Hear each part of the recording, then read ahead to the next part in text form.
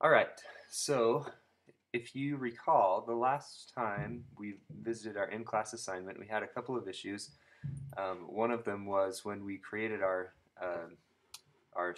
second master page, we had this issue going on where we have our text frames not aligned within the margins. I think the reason for that was the uh, the the start master page that we set up was just one page. And for some reason, that must have affected all these left-hand pages. And to be honest, not totally sure why, but I'm sure we can figure it out. But what I've done, is let's see. What I have done is just manually moved my text frames on all my left pages so that they fit within the margins, and you should do the same thing. Okay, so in this video, what we're going to do is create a nested character style within a paragraph style. So if you recall, we had these two paragraphs, and I'm on page 5, you can see, and actually, I have downloaded this cool new feature that highlights what I'm pointing to, and I learned that I can, let's see, turn on a little zoom window too, so you can see. So I'm going to try to use those. It might be a little clunky for a minute until I get used to it, but it should be helpful. So in these two paragraphs that tell us a little bit about these authors, we may find it useful to use a character style for the names of these authors. Um, we could, if we wanted to, just highlight these characters, make them a different color, make them a different size, and adjust them manually if we wanted to. But having a nested character style is a cool feature and a very useful one if you have multiple paragraphs where you're going to be applying the same thing. So the first thing I'm going to do is come and turn on my character style, which is here. I don't know, maybe this will get annoying to have everything highlight like that, but I'm going to turn on my new character style, the little plus sign.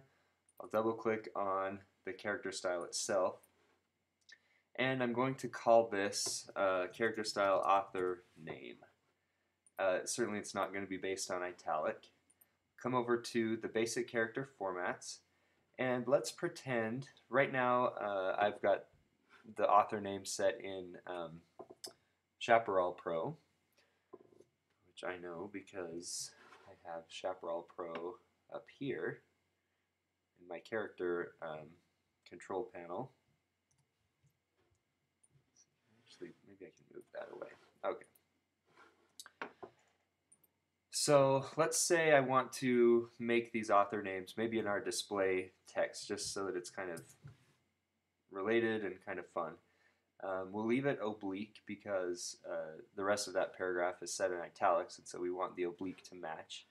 And just for fun, let's make it a slightly larger size. So let's say we want this to be, I believe currently it's at a 9. Oh, actually it's at an 8. So let's make this a little bit bigger, give it some good contrast, and make it a 12. Okay. So we'll say 12 points, and then just for fun, just so we can really see the difference this makes, let's make it a red color. So you have this red by default just in your swatches panel. And I just went to the character color menu, and I'll just select this red color. And because my preview button is on, notice that all of the changes that I'm making are happening. So we'll do that, and we'll hit OK. Okay, and that's great. So we have like a very large name that's a different color, a different typeface, a lot of contrast there. Now, if I want the same thing to happen to Robert S. Means, the name Robert S. Means, but I don't want the hassle of highlighting it and applying that character style, what I can do is embed that character style within the paragraph style that I have set here.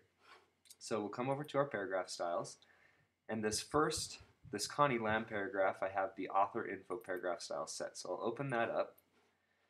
And if I come to the drop caps and nested styles menu, I have a nested styles area right in the middle here. I'll select a new nested style.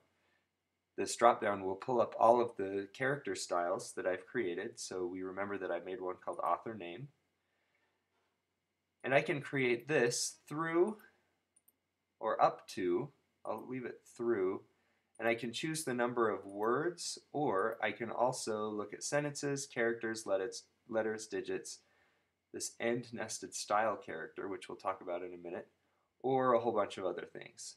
So there's a lot of options here. What I want to do, because Connie Lamb is 2 words and Robert S. Means is technically 3 words, I'm going to use the end nested style character. Now, if Robert S. Means didn't insist by having his middle initial in his name, and his name were just Robert Means, we could just select author name through 2 words, and that would be very simple. But because Connie Lamb is 2 words, Robert S. Means is 3 words, we're going to use this end nested style character. So, excuse me. What I need to do now is apply that end nested style character. So I'll hit OK, and obviously this isn't going to work. I want to place my cursor right at the end of the last word that I want this character style applied to, and then I'm going to come up to my type menu,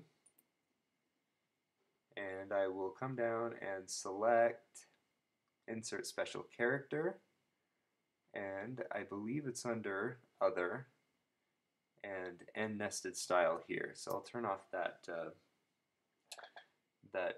that zoom so that you can kind of see it better. So type, insert special character, other, and nested style here.